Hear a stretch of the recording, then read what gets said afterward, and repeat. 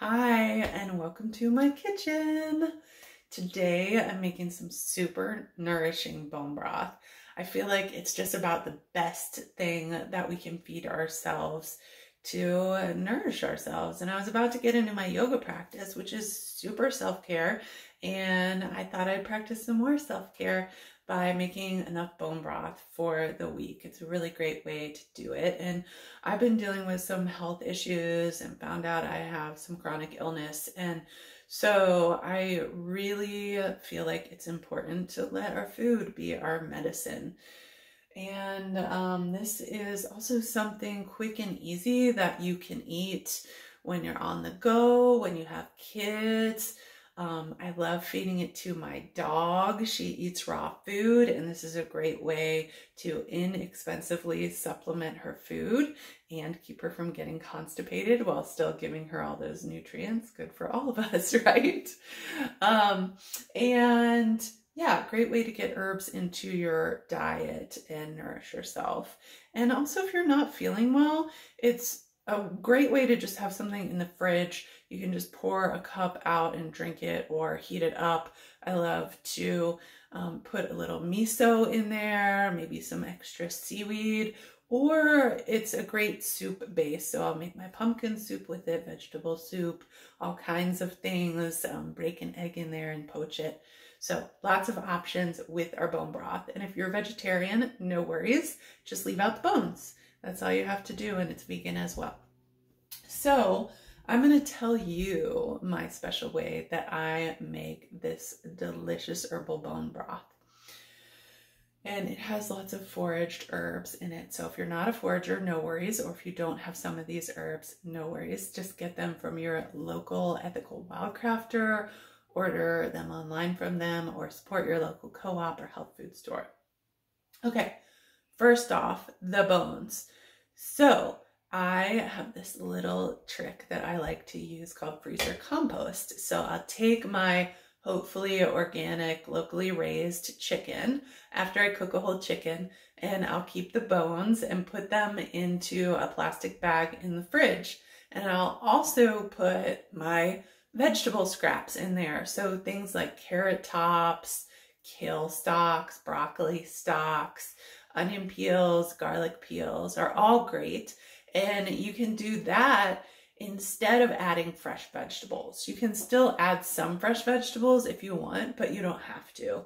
So sometimes things I might add if I'm feeling like it would be a few carrots cut up just coarsely. We don't have to cut anything very fine. Maybe an onion quartered. We can leave the skin on because that's going to be good for our broth as well.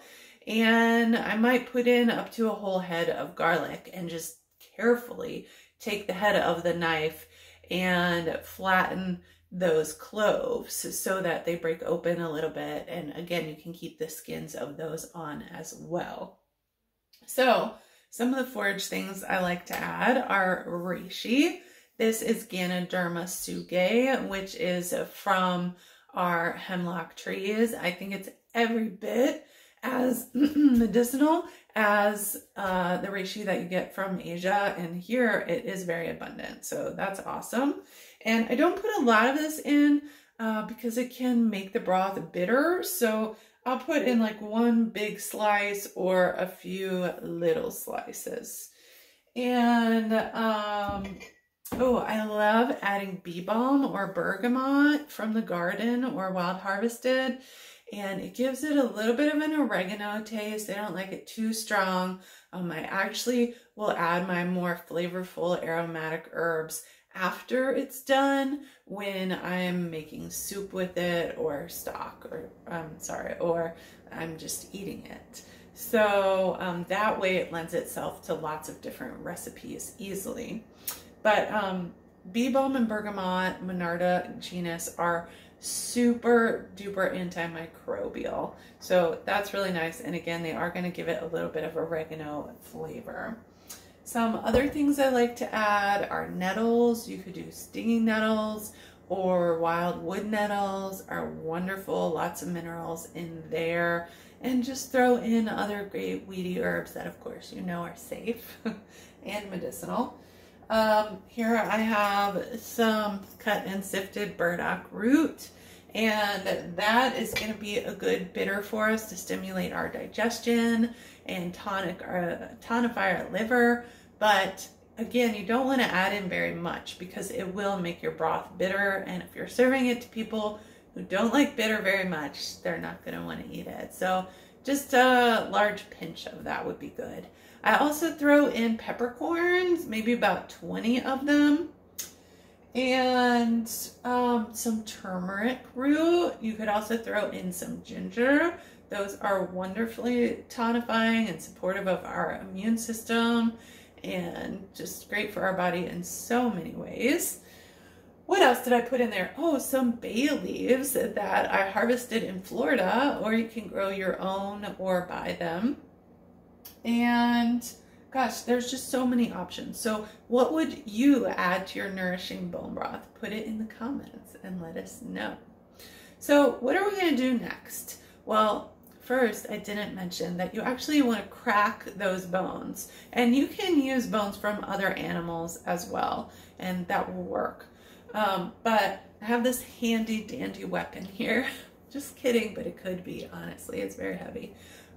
This is a meat hammer. It's usually used for tenderizing meat, but you can use this to break up your bones. I usually use this side with the kind of larger parts in it there, larger spikes. I don't know what those are technically called, but yeah, and you can like take out your frustration, but still put good energy into your food, right?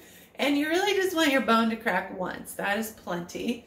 And what that will do is release the marrow. And I learned some of these tips from a great book called Nourishing Traditions by Sally Fallon, so you can check that out. But yeah, that will help release that marrow, and that's good for us too. So we'll break up our bones, we'll put them in there with all of our other freezer compost, and then fill up the water. I love to do this in my Instapot because it goes so super fast, but you can also do it longer in a crock pot, maybe for 12 hours or so. But in an Instapot, it only takes 2 hours at high pressure, which is great. You also want to add about a tablespoon of apple cider vinegar, and that will help extract all the good minerals for you. So I don't put any salt in there. I put that in at the end. So we're going to cook this on high pressure for 2 hours if you're using an Instapot, and make sure it's sealed well. Be careful, because if it's not sealed, you might get a burn from the steam. And then I just let the pressure naturally release for as long as I have. And if you don't have that long, you can quick release it. But again, being careful not to get burnt. And then we can add something like parsley at the end, which will add more minerals to it. And then I will strain it. I have before taken the bones and some of the broth and mixed them in my Vitamix and kept that put on the dog food as well. And so lots of good minerals and marrow in there for my pup. And but mostly I just throw it into the compost and it's fine. What else do you need to know about this? Yeah, I mean, basically just strain it and put it into a jar and keep it in the fridge for whenever you want a little bit. It makes a great breakfast. And again, make soup with it. What else do you love to do with your broth? What recipes do you add it to? Let me know in the comments. And if you like this video, please like it below. Please share it with all your herb loving and foraging friends. And please subscribe to the channel so you get all of our great educational videos. All right, I am wishing you lots of great health and lots of deliciousness.